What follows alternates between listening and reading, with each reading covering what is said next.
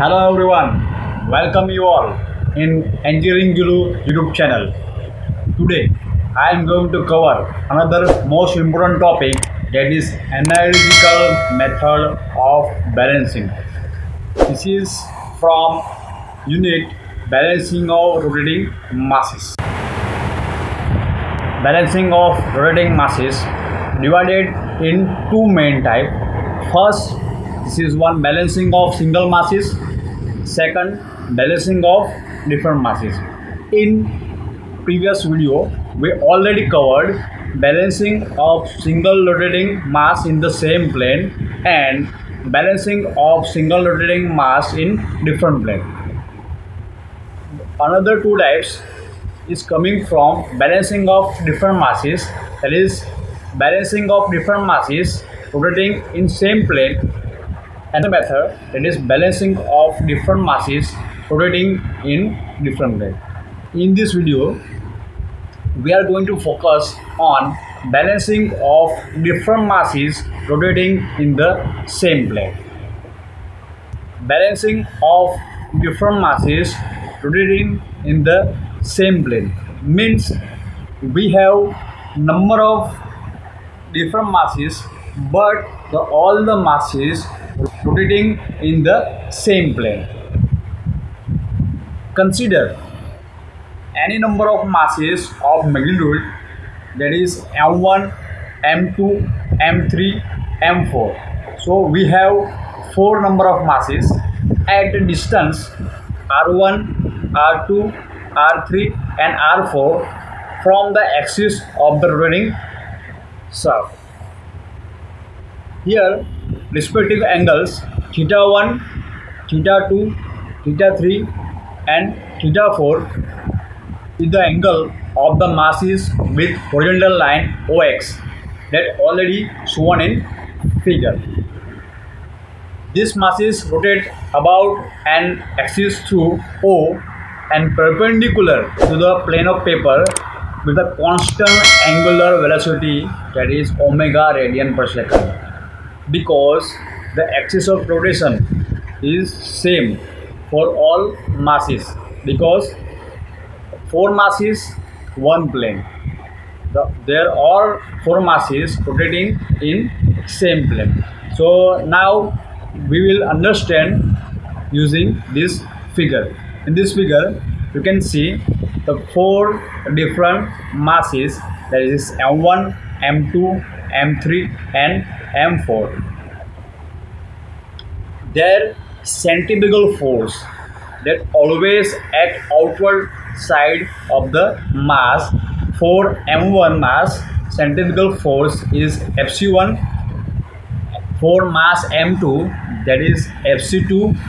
For mass m3, this is fc3. For mass m4, this is fc4.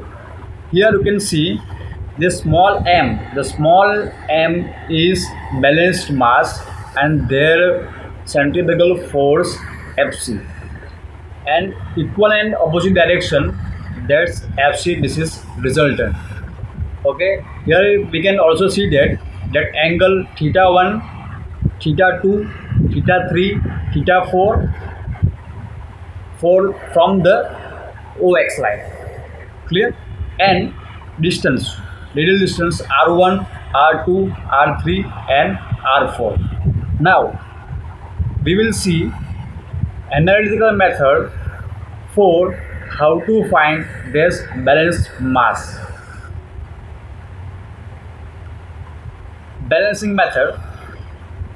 The magnitude and position of mass, the magnitude and position of balancing mass may be find out analytically and graphically.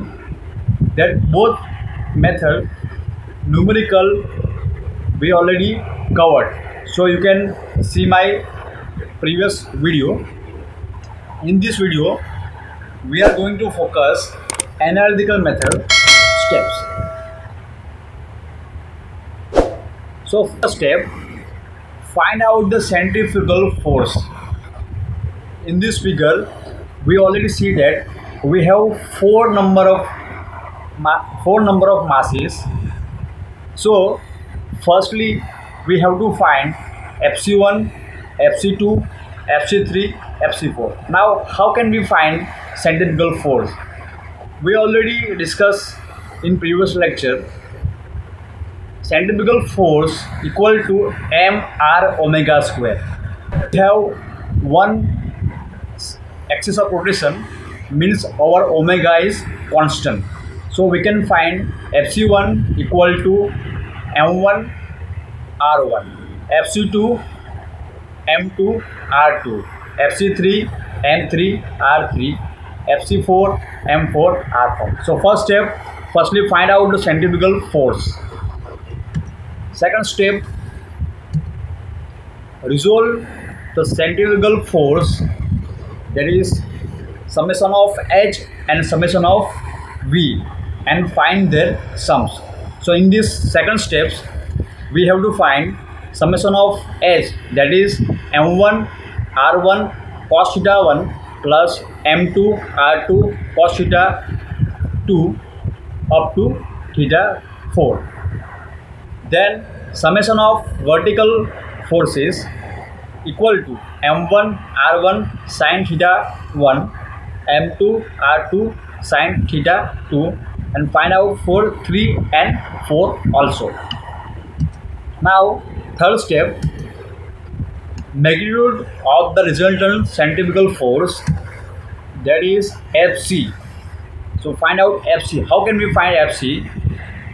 From the step number 2 we find summation of H value and summation of V value, that is horizontal and vertical. From this we can find centrifugal force Fc. Fc equal to under root summation of H whole square plus summation of V whole square. Now fourth step, find out the resultant force angle, that is theta, tan theta equal to summation of V divided by summation of H. So from this we can find theta equal to tan inverse summation of V by H. Fifth step, the balancing force is done equal to the resultant force but in opposite direction. We must have to draw in angular position of plane. And final step, that is sixth step, find out the magnitude of the balancing mass, Fc equal to m into r. So we can find balancing mass or radius. So this is the final step for find out the balancing mass. Subscribe my YouTube channel Engineering Guru 2020. You can also follow me on Facebook, WhatsApp, Telegram. Thank you.